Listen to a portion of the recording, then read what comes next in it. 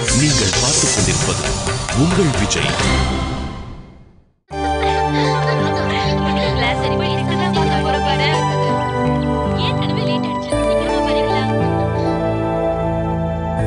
இவங்களுக்கு room number 32 ஒதுக்கி வச்சிருக்கேன். நீங்க விட்டுட்டு கிளம்புங்க.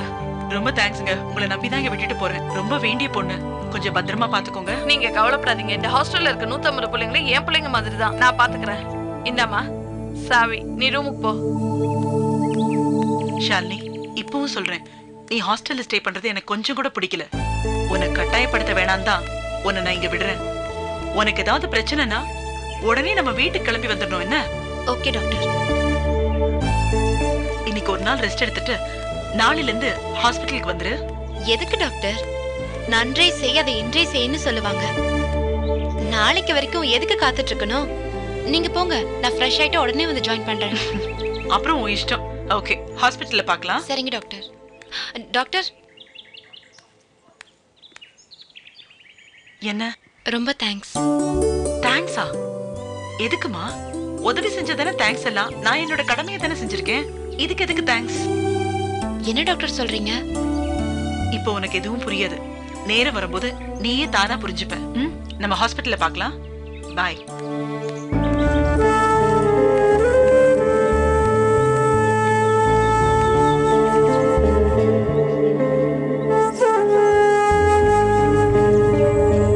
மகேஷ் கிட்ட நான் பேசிட்டேன். அவர் காம்ப்ரமைஸ்க்கு தயாரா இருக்காரு. ஆனா அவர் சில கண்டிஷன்ஸ் எல்லாம் வச்சிருக்காரு. சேர்ந்து வாழற இன்டென்ஷன் இருந்தா தானே நாங்க கண்டிஷன்ஸ் பத்தி தெரிஞ்சுக்கணும். எங்களுக்கு தேவை டைவோர்ஸ். அது அமலா சொல்லட்டும். அம்மாவோட முடிவுதான் என்னோட முடிவும். வேலைக்காரி கூட தொடர்பு வச்சிருக்கிற புருஷன் எனக்கு வேண்டாம்.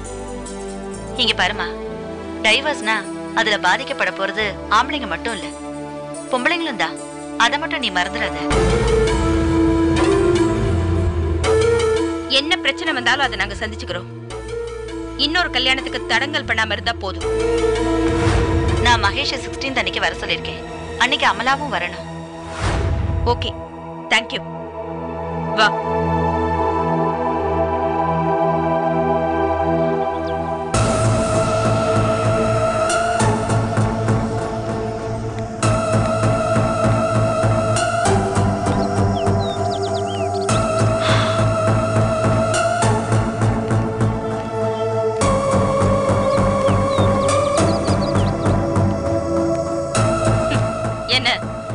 ஜட்ஜ் எப்படியாவது காம்ப்ரமைஸ் பண்ணிடுவாங்கன்னு நினைச்சு வாசல்ல பிச்சைக்கார மாதிரி நின்னுட்டு இருக்கியா?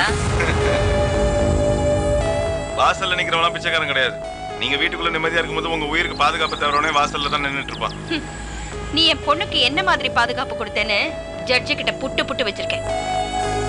இனி நோ காம்ப்ரமைஸ், டைவோர்ஸ் தான். வா, சந்தோஷம். இந்த விஷயத்தை கேட்கறதுக்காக தான் நான் இவ்வளவு நேரம் காத்துட்டு இருந்தேன். நான் கூட பயந்தேன், எங்க ஜட்ஜ் காம்ப்ரமைஸ் பேசலான்னு சமாதானப்படுத்தி 2 பேரும் சேர்த்து வச்சிருவாங்களோன்னு. நல்ல காலம், அந்த மாதிரிலாம் எதுவும் நடக்கல. இங்க பாரு, நல்லவனா உன்னை விட வசதியானவனா பார்த்து என் பொண்ணுக்கு கல்யாணம் பண்ணி வைக்க போறேன். இவ அவனோட சேர்ந்து சந்தோஷமா வாழறத பார்த்து நீ ஏங்கத்தா போற. யாரு? உங்க பொண்ணு அவன் கூட சந்தோஷமா? உங்க பொண்ணு அவனோட சேர்ந்து சந்தோஷமா இருப்பாங்கிறத பத்திலாம் எனக்கு தெரியாது. ஆனா சத்தியமா சொல்றேன், நான் ரொம்ப சந்தோஷமா இருப்பேன். அப்புறம் என்ன, வீட்டுல போய் அம்மா கிட்ட விவரத்தை சொல்லு. அப்புறம் ஹாஸ்டல்ல ஒருத்தி இருக்காளே, அவளை வீட்டுக்கு கூட்டிட்டு வந்து சந்தோஷமா குடும்பம் நடத்து. நீ சொன்னாலும் சொல்லனாலும் இவர் அப்படிதான் பண்ண போறாரு. ஏன்னா இப்பதான் கேட்கறதுக்கு ஆளே இல்லையே. இன்னும் ஏமா இங்க நிக்கிற? வா போலாம்.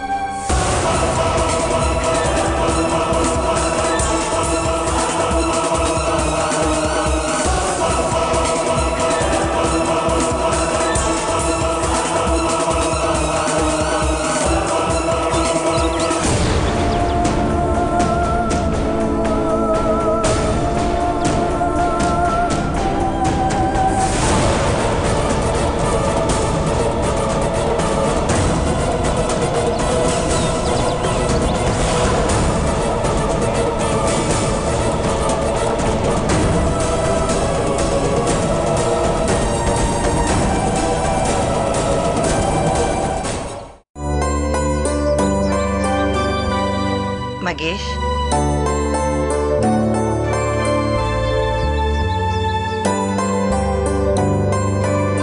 ஆண்டவம் பட்டு முடிச்சு சட்டங்கிற பேரால மனுஷங்க அவுக்க பாக்குறாங்க. ஏன்பா இப்படி? வேற என்னமா பண்றது? யாரோ ஒரு மூணாவது மனுஷன் எங்க வாழ்க்கையில குறுக்கிட்டு எங்க விவாகரத்துக்கு காரணமானவனா இருந்தா பரவாயில்ல. பெத்த அம்மாவே பொண்ணுக்கு விவாகரத்து வாங்கி தரணும்னு துடிக்கிறாங்க. அதுவும் என்கிட்டயே வந்து அவளுக்கு இன்னொரு கல்யாணம் பண்ணி வச்சு அவளை சந்தோஷமா வாழ வைக்க போறேன்னு சவால் விடுறாங்க. விடுங்கம்மா. நீயும் அமலாவும் சந்தோஷமா வாழணுங்கிறதுக்காக தானே ஷாலினி பல தடவை வீட்டை விட்டு போனா. இப்பவும் அதே காரணத்துக்காக தானே தனியா போய் ஹாஸ்டல்ல தங்கி இருக்கா. இந்த விஷயம் மட்டும் அவளுக்கு தெரிஞ்சா ரொம்ப வருத்தப்படுவா. இது பாருங்கம்மா, எக்காரணத்து கொண்டு ஷாலினிக்கு இந்த விஷயம் தெரியவே கூடாது. அதனால அவ ஃபோன் பண்ணாலும் உணர்ச்சி வசப்பட்டு நீங்க எதுவும் சொல்லிடாதீங்க. அவளால அதை தாங்கிக்கவே முடியாது. ஆமாப்பா, அவளுக்கு ரொம்ப இலகன மனசு. நாம சொல்லலைனாலும் அவளுக்கு தெரியாமலா போகுது. அமலாவே ஃபோன் பண்ணி அவ மனசு நோகடிக்கிறதுக்காக வேணும்னே சொல்லுவா. சரி, அப்படி ஒரு சூழ்நிலை வந்தா என்ன பண்ணுங்கிறத பத்தி அப்ப யோசிப்போம். ஆனா இப்ப நீங்களா ஷாலினி கிட்ட எதுவும் உளறிடாதீங்க. அவளால அது உண்மையிலே தாங்கிக்க முடியாதுமா. ஏதாச்சும் ஒரு தப்பான முடிவு எடுத்தாலும் எடுத்துருவா. ஷாலினியோட நல்ல மனச அமலாவும் அவங்க அம்மாவும் எப்பதான் புரிஞ்சுக்க போறாங்களோ. இது அந்த ஆண்டவனுக்கே பொறுக்காது. எதுக்காகமா பழைய ஆண்டவன் மேல போடுறீங்க? மனுஷங்க செய்யற தப்புக்கு ஆண்டவன் என்ன பண்ணுவார் பாவம்? யார் யாருக்கு என்ன விதிச்சிருக்கோ அதாம நடக்கும். நம்மளால ஒண்ணும் பண்ண முடியாது.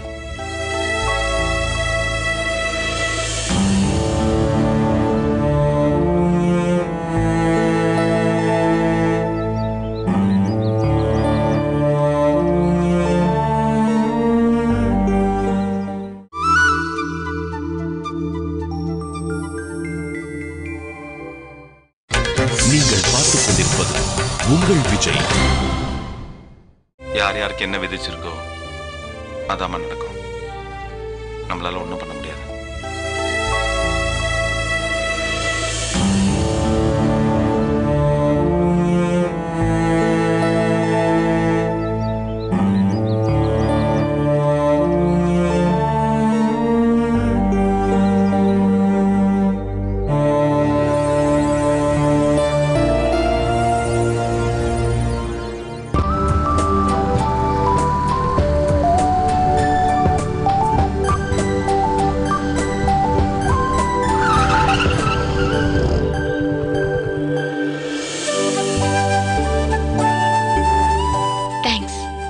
தேங்க்ஸா?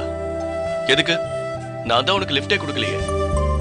பைக் லிஃப்ட்டுக்காக நான் தேங்க்ஸ் சொல்லல, லைஃப்ல லிஃப்ட் கொடுத்ததுக்காக சொன்னேன். What do you mean?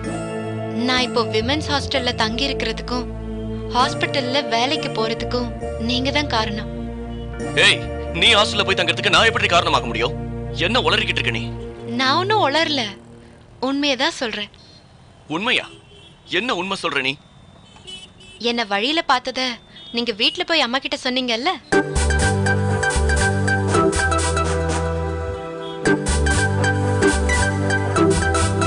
அவங்க என்ன தேடி மகேஷ் அண்ணா வீட்டுக்கு வந்தாங்க. நான் சொந்த கால்ல நிக்கிறதுக்காக எனக்கு ஹாஸ்பிட்டல்ல வேலையும் வாங்கி கொடுத்து ஹாஸ்டல்ல தங்குறதுக்கு ஏற்பாடும் செஞ்சு கொடுத்தாங்க. இப்ப புரியுதா நான் உங்களுக்கு எதுக்கு தேங்க்ஸ் சொன்னேன்னு? புரியுது. உன்னை பத்தி அம்மா கிட்ட ஏன் சொன்னேன்னு இப்பதான் நான் ஃபீல் பண்றேன். எல்லா ஃபீலையும் இப்பவே பண்ணி முடிச்சிடாதீங்க, கொஞ்சம் மிச்சம் வைங்க, ஃபியூச்சர்ல தேவைப்படும். என் வாழ்க்கையில நான் அனுபவிக்கிற ஒரு ஃபீலிங்கே போதும், உன் ஃபீலிங் எனக்கு வேண்டாம். ஐயோ, நான் அந்த அர்த்தத்துல சொல்லல. அம்மா தாயே, நீ எந்த அர்த்தத்திலையும் சொல்ல வேண்டாமா? எனக்கு வேண்டாம். உன்னை பார்த்தத எங்க அம்மா கிட்ட நான் தெரியாம சொல்லிட்டேன். உன் முகத்துல முழிக்கவே எனக்கு பிடிக்கல. இத பார், இனிமே நீ என் முன்னாடி வராத, நானும் உன் முன்னாடி வரமாட்டேன். Good bye.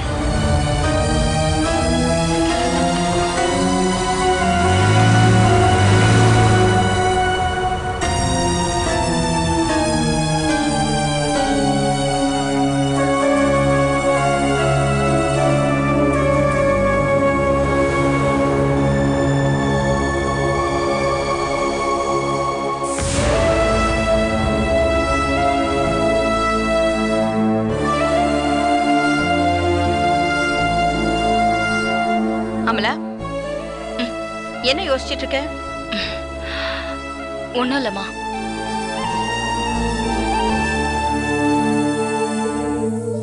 இது பாருமா, உன் வேதனை எனக்கு புரியுது.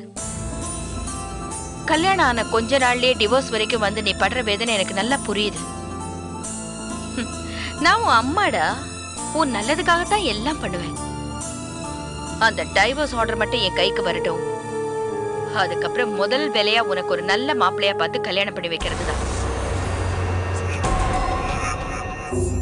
வெளிநாட்டுல இருக்கிற ஒரு நல்ல பையனா, படிச்ச பையனா பார்த்து உனக்கு கல்யாணம் பண்ணி வைக்கணும். அப்பதான் இந்த ஊர்ல இருக்கிற மூஞ்சியெல்லாம் பார்க்காம வெளிநாட்டுக்கு போய் நீ நிம்மதியா இருக்கலாம். என்னம்மா நீங்க திரும்ப திரும்ப அதையே சொல்லிட்டு இருக்கீங்க? இவர்தான் நீ கல்யாணம் பண்ணிக்க போற, இவர் கூட தான் நீ காலம் பூரா குடும்பம் நடத்த போறேன்னு சொன்னீங்க. மனசு முழுக்க கனவுகளோட நானும் வாழ்க்கைய ஆரம்பிச்சேன். எங்க அன்புக்கு பரிசா அவரோட வாரிசையே என் வயித்துல சுமந்தவனா? அப்படிப்பட்ட என்ன ஏதோ படம் பார்த்துட்டு வெளியே வந்து எல்லாத்தையும் மறந்துடுற மாதிரி மறந்துட்டு புது வாழ்க்கைய ஆரம்பிக்க சொல்றீங்க? எப்படிமா, எப்படி முடியும்? அவர் வேணா என்கிட்ட அன்பா இருக்கிற மாதிரி நடிச்சிருக்கலாம். ஆனா நான் அவர்கிட்ட உண்மையாதாமா இருந்தேன். அப்படி இருந்தா எங்க வாழ்க்கையில ஒருத்தி குறுக்க வந்துட்டா. வேண்டாமா, எனக்கு இந்த ஆம்பளைங்களை பார்த்தாலே வெறுப்பா இருக்கு. அமலா நில்லு. இதுதான் நாம பண்ற தப்பே. நம்ம பலகீனம் தான் ஆம்பளைங்களோட பலம். இது பாரு, அவங்க என்ன வேணாலும் பண்ணலாம், நாம பொறுமையா நடந்துக்கணும். இல்ல புருஷன் செத்துட்டானா பொண்டாட்டி வந்து காலம் பூரா அப்படியே வாழ்ந்துடணும்.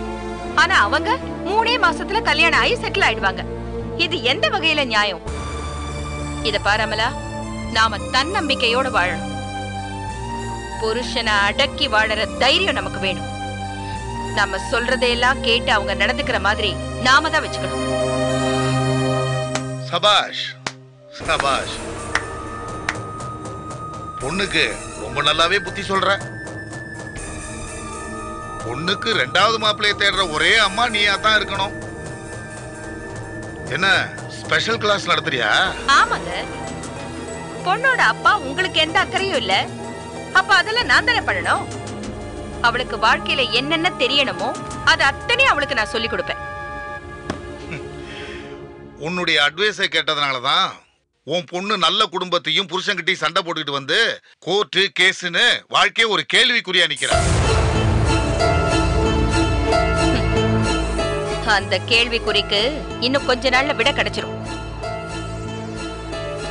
என் பொண்ணோட வாழ்க்கையில புது அத்தியாயம் தொடங்க போகுது. இன்னொரு அத்தியாயம் தொடங்கினாலும் அதுவும் இப்படித்தான் இருக்கும்.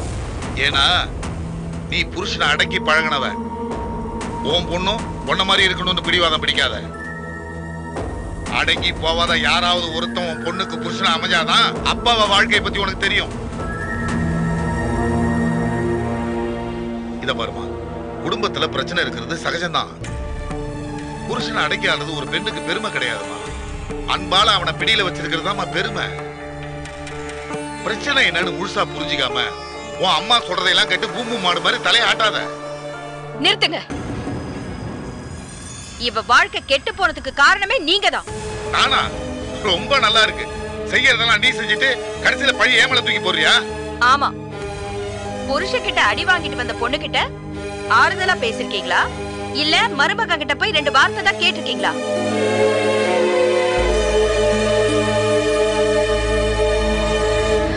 எங்களை தான் திட்டிருக்கீங்க. அவனுக்காக வக்காலத்து வாங்கி சப்போர்ட்டா தான் பேசிருக்கீங்க.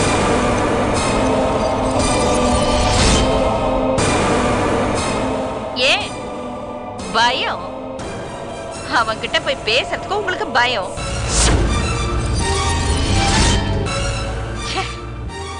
உங்களை மாதிரி முதுகெலும்பு இல்லாத ஆம்பளைக்கெல்லாம் எதுக்குங்க மீச? ஐயோ வேணுமா?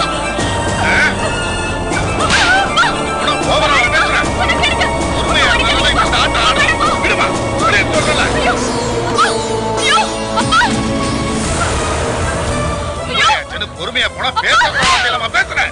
சும்மா விடக்கூடாது. நீ விடுமா? விட என்னமா? ஒரு பொம்பளை ஆச்சாரி எவ்வளவு காலம் தான் பொறுமையா இருக்கிறது? என்ன பேச்சு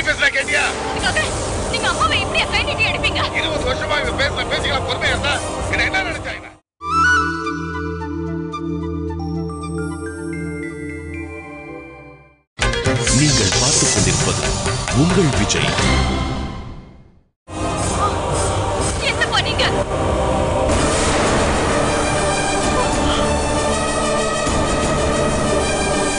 இவ்வளவு காலம் நான் எவ்வளவு பொறுமையா இருந்தது உனக்கு நல்லா தெரியும். நான் அவளை மாதிரி கோவப்பட்டதா இந்த குடும்பமா இருந்திருக்காதுமா. தெரியுமா உனக்கு? அம்மா அம்மா அம்மா என்னாச்சுமா? அம்மா ஐயோ அம்மா என்ன பாருங்க. அப்பா இங்க பாருங்கம்மா. அம்மா அம்மா என்ன பாருங்கம்மா. ஜெயந்தி ஜெயந்தி தூக்குமா. பார்த்து மெதுவா தூக்கு. அம்மா ஜெயந்தி அம்மா என்னாச்சுமா? ஜெயந்தி அம்மா கண்ணு திறந்து பாருங்கம்மா. ஜெயந்தி அம்மா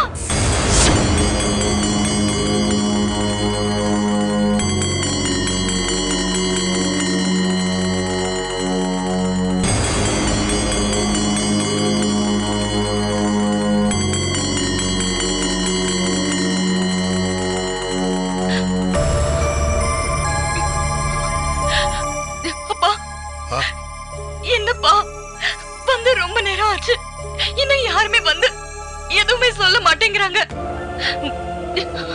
எனக்கு ரொம்ப பயமா இருக்குப்பா. நான் பக்கத்துல இருக்கிற விநாயகர் கோயில் வரைக்கும் போயிட்டு வந்துடுறேன். கொஞ்சம் பாத்துக்கோங்கப்பா.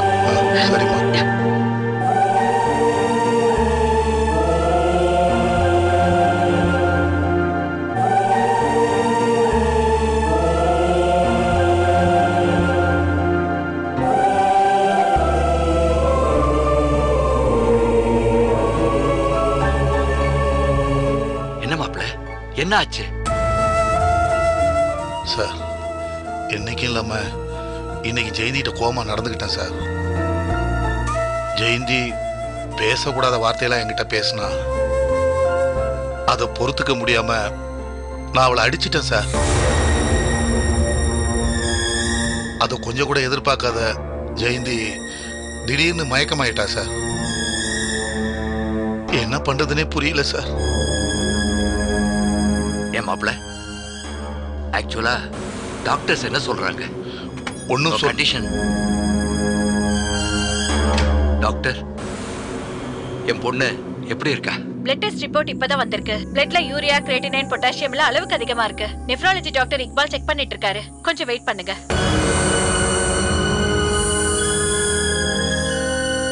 சார், நெப்ரோலிசிஸ் டாக்டர்னு சொன்னாங்கல்ல, அது ஒன்றும் இல்லை. Nothing to worry about. ஒன்றும் இருக்காது மாப்பிள்ள.